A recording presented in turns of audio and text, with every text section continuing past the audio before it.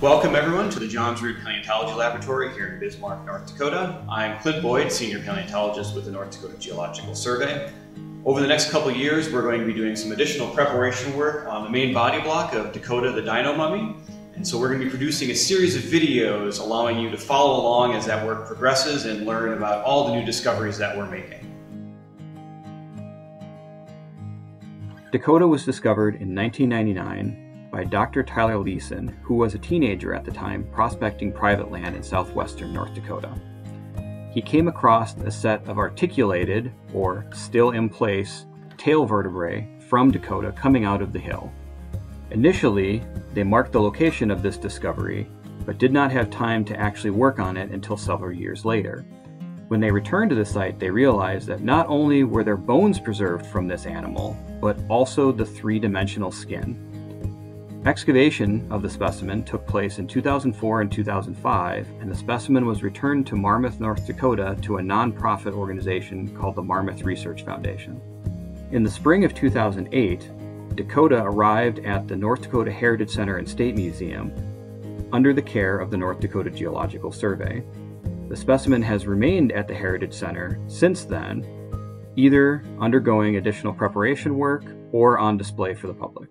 The preparation of fossilized skin is a very slow and methodical process that takes many years to complete.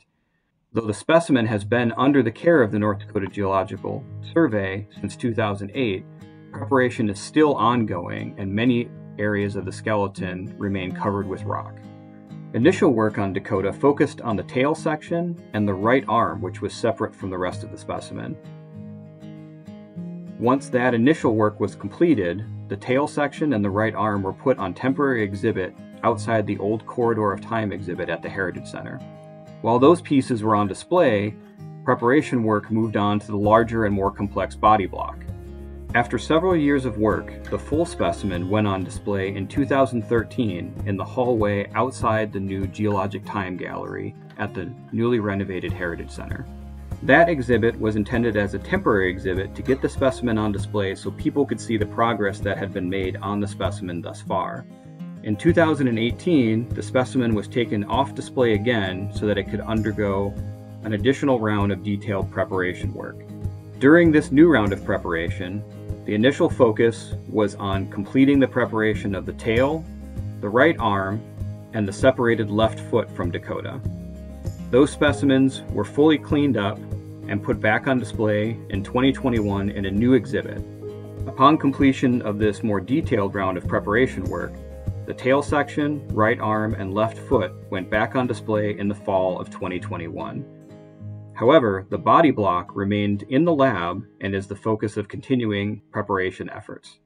The layout of the specimen within the body block is complex and difficult to interpret on first look. The specimen is currently laying on its right side from the base of the tail through the hips. Just in front of the hips, the specimen is folded back over onto its left side in contact with the lower legs. Unfortunately, we have not discovered any portions of Dakota's skull or left arm in the block, and it is quite possible that those portions of the skeleton were never preserved. At this time, it appears that the preservation of skin is restricted to the area around the hind legs and over the hips, and the front half of the specimen does not have any intact skin, except on the lower extremity of the right arm. Over the next 2 years, we will be working to remove additional rock from the body block portion of the specimen and expose the skin and bones underneath. We have several goals we hope to accomplish during this new work. The first goal is to expose more of the specimen and get a better understanding of exactly what is preserved with Dakota, how it is preserved, and how it is laid out within the block.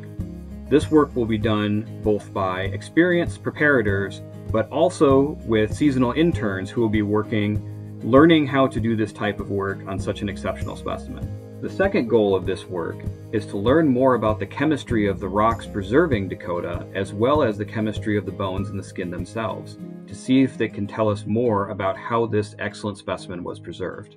The final goal of this project is to prepare and examine an articulated crocodilian hand that was found just underneath Dakota's skeleton. The hand is well preserved, and we are interested to see if it also preserves skin, or if skin preservation is restricted to Dakota itself.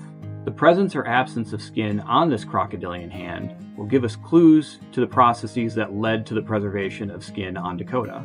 As we conduct this work over the next few years, we will likely learn other things about Dakota beyond these goals. If you want to see and learn more about Dakota, come to the North Dakota Heritage Center and State Museum on the Capitol grounds in Bismarck, North Dakota. Funding for this project was provided in part by the David B. Jones Foundation.